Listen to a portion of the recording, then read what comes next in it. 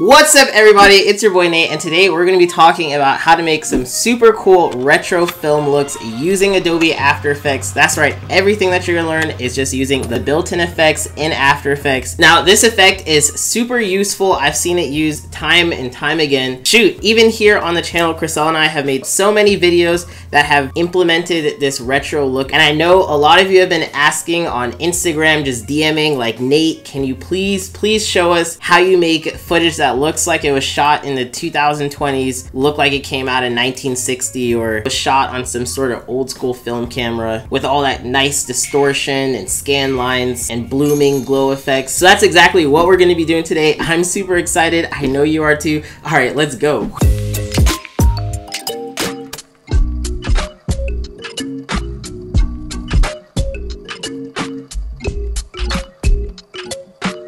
So today we're going to be hopping into After Effects using a really cool color grading and VFX technique to make footage look super retro and like it was shot on some sort of old school film camera. It's also not going to be a super long video. If you check down below, we're going to learn this effect in under 30 minutes. By the end of this video, you're going to be able to make all sorts of super cool effects. We're going to hop right in and I'm going to show you how to do this in 5, 4, 3, 2, 1. All right, let's go.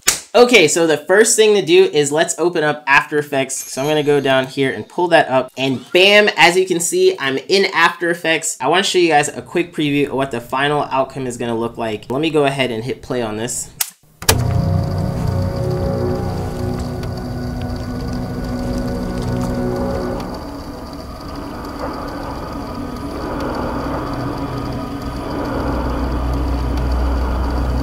So as you guys are going to start to notice here, we have all these really cool details going on with this footage. Not only do we have these really nice noisy and grainy effects going on, we also have this dust and particles getting randomly shifted about. We even have the VHS distortion with the play lines in there, as well as some really nice glow and blooming effects. So I'm getting ahead of myself. Let's just start from scratch, and I'm gonna go ahead and make a brand new project. Bam, we have a brand new project. This is what it's gonna look like when you first open up After Effects. The very first step once you're here is to actually grab the footage that you wanna color grade and add all of these super cool effects to. You guys can use whatever footage you like, whether that's something that you shot at home, something that a friend gave you, or if you're like me, I'm gonna be using something from Envato Elements because they have a whole bunch of really cool assets and videos and a lot of fun stuff, which if you guys are also interested in doing that, we're going to be having a discount code. Okay, so right here I have the original footage. What you guys might even notice off the bat is that this hazmat suit is actually yellow colored, so I'm going to be showing you how to change the color selectively as well here. So cool, we got this super cool hazmat suit. This person's wearing this gas mask. Looks super old school, maybe even Soviet era, like one of those radioactive scary movie scenes.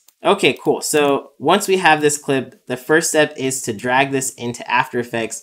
Now you can import it however you want, but my favorite way is to just drag and drop it in because it seems to be the simplest. Bam, once that is imported, the next thing to do is just go ahead and make a new composition. To make a new composition, I'm going to click and drag on this clip, and then I'm going to drag it all the way down to this little icon, which is going to be the make a new composition icon. What that does is it makes a brand new composition with the exact same settings of that footage layer, which is normally what I want to do when I'm color grading. I don't want to use an edited down video clip. I want to use the exact original OG footage for it. Now let's scrub through and we can see we have everything in there. So that's looking nice. Okay, cool. So once we have that in there, the way I want to set this up is so that it is procedural, meaning that we can change this footage at any time and still have all these really cool effects going on. So to do that, I'm going to create a brand new layer, and it's going to be an adjustment layer. If you've never used adjustment layers, pretty much the way that it works is anything that gets applied to it, any effect will be applied also to the layers down below it. So in this case, if the adjustment layer is above our original footage, we can just make effects on the adjustment layer and then they'll start to get applied to the layer below it. And I'm going to show you exactly what that means right now. So the very first effect that I want to add to this is a transition effect, which you can find by right clicking on the layer, then going all the way up to effect, and then go down to transition and select Venetian blinds. This one is one of my favorites for making all sorts of cool scan lines, are reminiscent of old school televisions and the way that they used to process the images. So the way that we're going to do this is by turning up the transition completeness ever so slightly to about 20%. That's looking pretty good. And then we're going to change the direction of it so it's not just vertical lines, we want them horizontally. And to do that, we can change the direction to 90 degrees. Okay, cool. So that's looking pretty nice. Now, they're exactly these really harsh black lines, and what instead we want it to do is look like these different strips of the image are getting projected on. And so we're going to feather out the edges by just increasing this feather radius by about, let's see, I think 10 is looking pretty nice. So get this nice fuzzy lines in between the image. That's looking really, really good, especially in the dark areas where all of it kind of comes together, and then the light areas, you can really see the effect happen a lot more. That's exactly what we wanted. Now, if I turn off this adjustment layer down here, you're going to see that all of a sudden the effect does not get applied to the footage below. And that's pretty much just how adjustment layers work. To make our lives also easier, we want to rename this adjustment layer from adjustment layer 1 to something like color correction, or CC for short. That way I can remember exactly where all the color adjustments are being applied. Okay, cool. So the next effect now is we're going to start to add in a tint to this, which you can find under effect and then under color correction, tint. That's going to make the image black and white by default, but what I want to instead do is change the map black from black to red by clicking on this button here and then clicking OK. Then we're going to click down over on map white to white and instead change it over to something like green. And what you're going to get is a super funky image that looks like it's probably going to hurt your eyes right now. And the reason for that is because these two colors are vibrating colors. So naturally, whenever we see these very polar opposite colors next to each other, it's pretty difficult to read and not legible. But this is going to come in super handy for making this kind of disturbing radioactive effect in a bit. Now, instead of making this the entire image, we want it instead to just apply very, very subtly to the lights and the darks of the image. I'm going to change it from 100% tint to about, let's keep it at about just 5%. It's really, really subtle. And all of a sudden we get this really nice cross-processed look. Now, if I turn it off, you can see all of a sudden we get this really clean looking image. And if we turn it on, it's slightly a little bit more distorted. And it's a little bit difficult for people to process exactly what's going on here. Now, again, these values are completely arbitrary, meaning that you can make them whatever you want. If you want it at 5% or if you want it at 100% because you want your image looking like a disturbing thing, hey, that's all up to you and your artistic decisions. So just make sure that you're having fun with it. There's no right or wrong answers when it comes to messing around with your footage here. Now, I'm noticing also we've gone through this project a little bit without clicking save. So let's go ahead and save this out really quick so we don't lose any work. I'm just going to call this Retro Film Looks Tutorial. Okay, cool. So that's looking good. Next thing that we're going to apply to this is a curves effect, which you can find by right-clicking, going to Effect, Color Correction, then Curves. This effect is an effect that I've talked about time and time again. I don't think there's any project that I've done in After Effects that does not at least get a curves applied to it at least once. It's one of the most powerful color correction and just image changing tools, I think, inside of After Effects. One, for its simplicity, and then two, for the amount of range that you can use it in combination with other effects. So the first thing that I want to do to this image is increase the brightness because it's looking pretty dim. So I'm going to click on this line here, and it's going to make a brand new point. And whenever I drag up my mouse, you're going to see that all of a sudden we're getting this nice clean arc upwards. And that's making the mids and the highlights a little bit brighter in the image. So that's exactly what we want right now. That's looking good. And if I want to add a bit more contrast, I can go down to this area of this graph here. And if we bring this down, it's going to lower down the blacks and the mids a little bit more. And that's dimming those down a bit, which is adding a little bit more contrast since the highlights are getting bumped up. That's looking pretty good right there.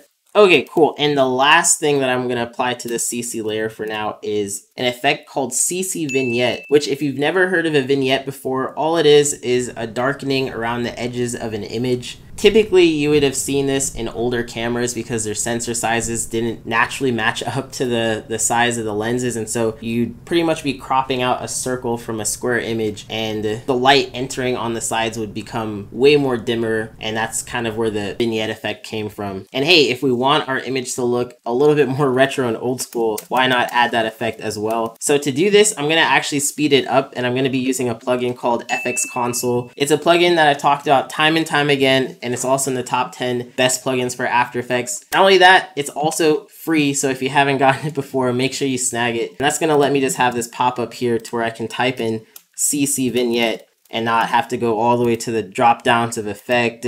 And then I don't even know where it's located, somewhere in here. Stylize? All the way in effect, stylize, and then CC vignette. You see how difficult that is just to even like remember exactly where everything is in the menu system. So that's why I like using FX Console. A little quick tip for you guys.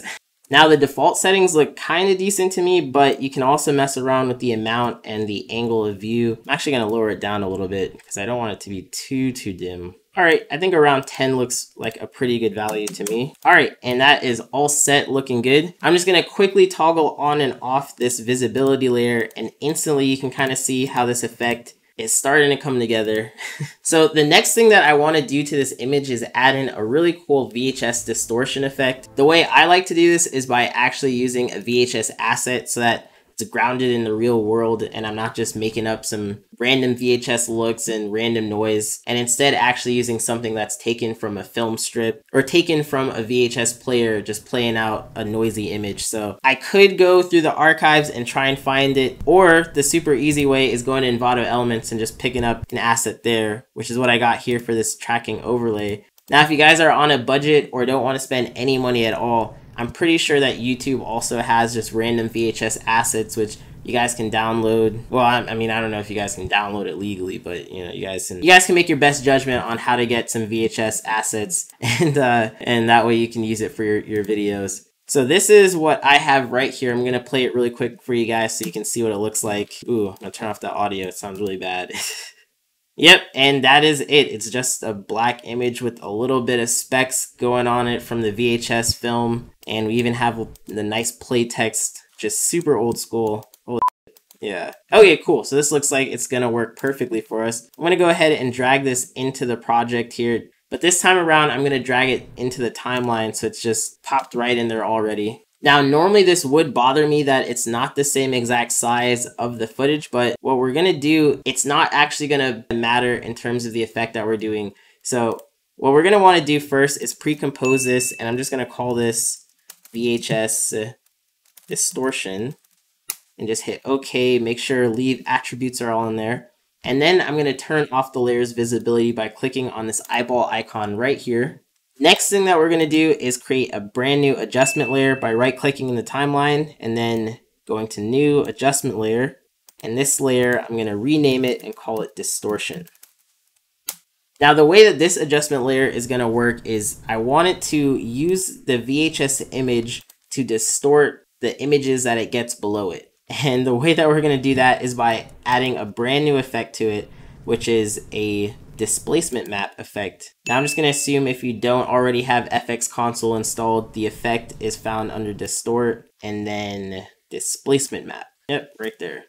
So on the effects controls for the displacement map, we're going to change it from distortion, which is just the default first layer, to the VHS distortion that we just created. And you're not going to see too much happen, I don't think, right away, until we change this horizontal and vertical displacement from red and green channels to the luminance channels, because this is mainly a black and white image. We're not having different reds and greens going on. We want just the lightness of the image to cause the distortion that we're going to be seeing. Now I'm going to crank up these values a bit, and you're going to see all of a sudden we're getting this image get distorted to the right or to the left depending on how much I'm changing this max horizontal displacement. So I'm actually going to want to change it to something like, not to be too much because then the image is just going to be going all over the place. So I'm just going to change it to something like 26 or 25. And then I'm going to change the vertical displacement to something like 25 as well. Maybe even 26 just to give it some variance. And then I want to change the center map or displacement map behavior to stretch map to fit. So you guys can change these values depending on what you see looks nice for your effect. Okay, cool. So this is looking pretty good. The next thing that we want to do is pre-compose our original footage, and I'm going to rename it to OG footage. Make sure that I leave all the attributes and click OK. So the reason why we pre-composed that footage is because we're going to be adding in another effect, and this one is going to be dependent on the footage below it, but we want this effect to still be procedural and us to be able to change the footage at any time. So the way that we're going to do this is actually by duplicating this pre-composition called OG footage. I'm just going to press Control D while I have it highlighted twice. So let's press Control D one more time. That way that we have 3 layers, and if I click into any one of these layers, it's always going to have that original footage. And if I make any changes to the original layers, it's also going to happen to these pre-compositions. So let's go ahead and solo these layers so I can view them without any VFX that we just added. So for this next effect, I want to mimic the red and blue channel displacement from an LED screen. The way that we're going to do this is I'm going to take this first layer, or the one that's highest above all the other OG footage layers, and I want to go ahead and rename this to blue. And this is going to be our blue channel. And the first effect that I want to add to this layer is a channel invert effect. Now by default, it's going to be an RGB invert, but instead we want to change this and click on this drop down and select on blue. That way we're inverting the blue channels on this image. The next thing I'm going to do is add in a curves effect. And we want to crush down the blacks of the image, and the way that we're going to do this is by clicking down here and getting this line to around midway through this bottom of the second square here. Now I also want the blues a bit more exposed, so I'm going to go into the channel drop down of this curves effect and go over to the blue channel. And I'm going to overexpose the blue channels so that they're in this upper 4th square here, which is about the starting of the 3rd line. So that's looking pretty good. And the next thing I'm going to do is go to the layer right below it, and I'm going to go ahead and add in a channel invert effect as well. But this time you're going to see that nothing happened to the image, and that's because we have this blue layer right above it. So I want to turn off this blue layer by desoloing it. Bam, we get that image right below it. Now let's rename this layer from OG footage to red, because this is going to be our red channel footage layer. So by default, this is also inverting the RGB channels. So let's change this now to inverting the red channels. We get this super funky image again. Now I know this part is looking really weird, but trust me, because this is all going to come together really quickly. Okay, so the next thing that we want to do is add in another curves effect to this red channel. Now let's crush the blacks in the exact same way that we did before by getting it just a little bit midway through the second bottom square here. That's looking good. This time we're going to go to the red channel instead of the blue channel, and we want to actually lower it down a bit. And I want the mid-range and the highlights to be almost matching the dimness that we did for the original RGB line. So you're going to see me just drag it down a little bit ever so slightly here. That's looking pretty good. All right, cool. And next thing I'm going to do is turn back on the blue channel, and I'm going to select both the blue and the red layers and change the blending mode from normal to screen. Okay, cool. So this image now looks super, super crazy. You're going to see these really bright, highlighty parts and white parts, then also these kind of strange dimming and solid color parts. Now the reason why this is happening is because the opacity is set all the way to 100%, but instead we want to drop down both these layers, make sure both the blue and the red channels are selected, press T on our keyboard to open up the opacity settings, and then right next to 100%, I want to lower this down to something like 23%. Bam! Instantly we get a super dope cross-process look. Wow, yeah, this is looking really clean. If you want to preview how the original footage looks, you can just desolo those layers and then turn them back on one by one to see just how you've added in so much more mood by changing those colors. Now let's also just take off all the soloing that we have here and check out that in combination with those VHS effects and the CC that we did earlier. And that's looking pretty good to me. But we are still not done yet because we have a few more effects to put some finishing touches on this. So the next thing that we want to add in are some dust and specks to really distort this image up a bit. And to do that, I'm going to create a brand new solid by right-clicking in the timeline and going to New Solid. Make sure it's the same composition size, and I'm going to rename this to Dust. Hit OK. To make this dust effect, we're going to be using an effect called fractal noise, which is a really cool effect in After Effects. It's used for all sorts of different VFX, whether that's making zombies and their skin explode to making foggy, super cool saber light energy effects. In this case, it's going to be making an old school vintage retro film speck and dust effect. There's all these settings here, but you don't actually have to worry about all of them. The only two that we're going to be mainly focusing on are the contrast and the brightness. So I'm going to increase the contrast all the way up so we get this really harsh image. And then I'm going to increase the brightness. And then I'm going to decrease the brightness. That way we get these very subtle specks showing through here. And that looks kind of good, right? That looks like a pretty dusty, dirty image, as if you just found some old photo off the ground and scanned it yourself. Okay, so those values to me are looking like 722 for the contrast and negative 300 for the brightness. That's looking pretty good. So if we scrub through the timeline, nothing is happening, and it's actually just applying it as one frame. So to make this look like it's jittering all over the place with each frame that's getting rendered on, we want to change the evolution of this fractal noise to mimic some sort of animation. And to do that, I'm going to hold down Alt on my keyboard and click on this little stopwatch icon here. And that's going to pull up the expressions options for this effect. Down here, I'm going to type in wiggle parentheses 24 comma 10,000. Yeah. And what that is going to do is every 24 or so frames, it's going to change this value by about 10,000, which should be super, super insane. Make it look like it's a completely different image every single time. So if I scrub through the timeline, that is exactly what's happening. All right, cool. So that's looking pretty good. Nice. Now to make this image now affect the ones below it, we want to change it from normal to screen. That's going to take out all the blacks of the image and just leave in those whites. And bam, we get our footage with these really cool dust specks on it. If you guys want to be extra fancy and make this effect a little bit nicer, you can actually duplicate this dust layer. I'm going to actually rename it to specks.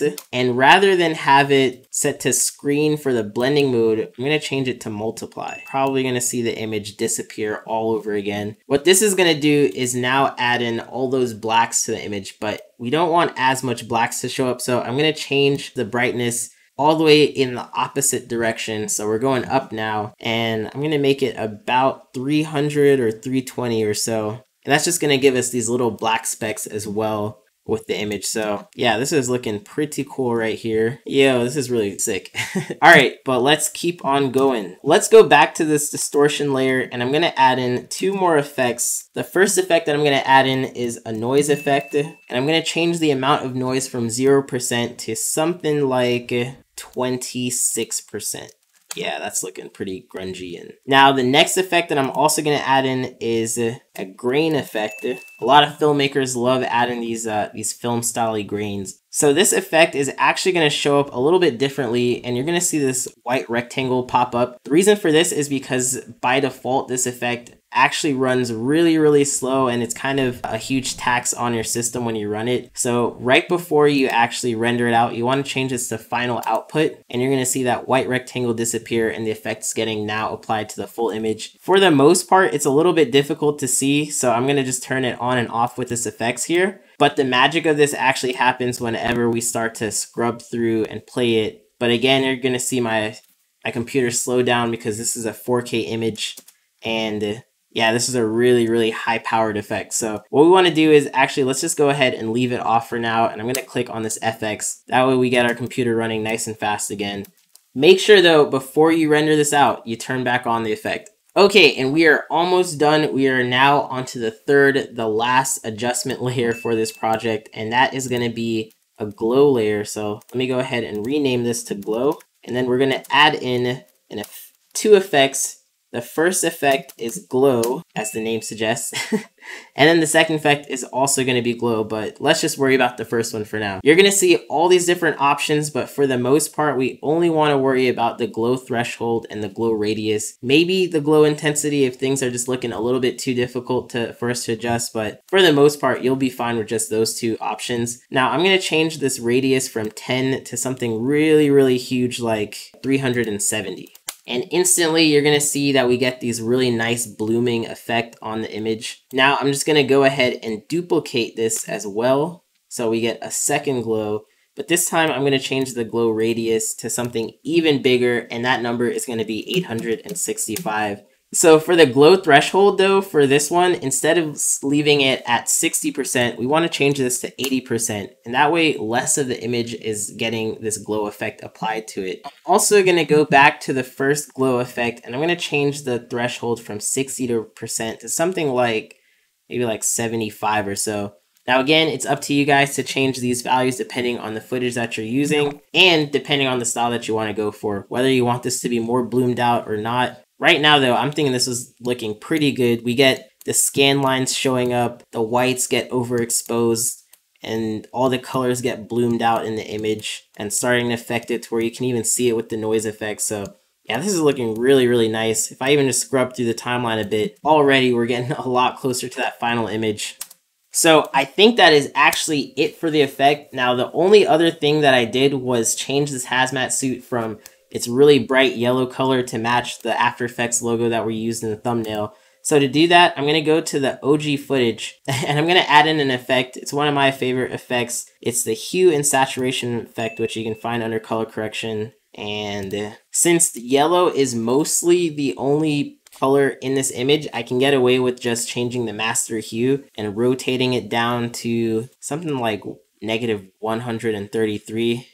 Ooh, that's looking super cool. But hey, if it's up to you guys and you want this to instead be whatever other color, it looks like you can just go through the whole gamut of colors by changing this wheel here. If you're finding that some other colors are not showing up how you want it to, you can actually just select down the channels so that you're only affecting a specific channel and not all the other colors in the image. So this is looking really, really cool to me. And okay, I can't decide which I like better, this orange one or this purple one. You guys let me know down in the comments. So I'm going to go to composition, add to render queue. Then I'm going to click on this blue text that says lossless, and I want to change it to QuickTime, format options, Apple ProRes 422 LT. This is going to be a low file size, fast render time, and easy to edit file format. And next thing, we're just going to go ahead and click render. Now, this can take a few seconds to a few minutes or even hours depending on how much footage you guys are color correcting. While this is rendering, that seems like the perfect time for you guys to go ahead and smash that like button if you've stuck around this long. And hey, why not also go ahead and hit that subscribe button and make sure that that post notification bell is turned on so you don't miss out on any of the super dope videos that we got planned. Hey, while you're at it, why not go over to Dale Phillips' channel and go ahead and give him a good old give him a good old wee subscribe, eh? And you know, a fellow YouTuber from Scotlandia. Okay, cool. So we got the render finished out. So I'm gonna go ahead to this output module, click down here on the blue text again for exports, and let's just go ahead and have a wee look at this finished render. Yo, this is looking really cool. Dope. So I think that looks like a really cool effect. Definitely really scary and just in time for all those Halloween short films. Alright, so I hope you guys enjoyed that tutorial. If you guys want to get this project file and all the assets, you guys can find it on our Patreon. I hope you have fun making all sorts of super cool retro film looks with After Effects. Oh, and hey, make sure that you follow us on Instagram. DM us. We post all sorts of stuff. We ask you guys what you want to see next. Sometimes we'll even show you some behind the scenes stuff. So hey, check that out if you got a phone and you want to take us on the go with you. Anyways, thanks for watching. As always, I hope to catch you in the next one. Peace. Whoosh. Oh, fuck.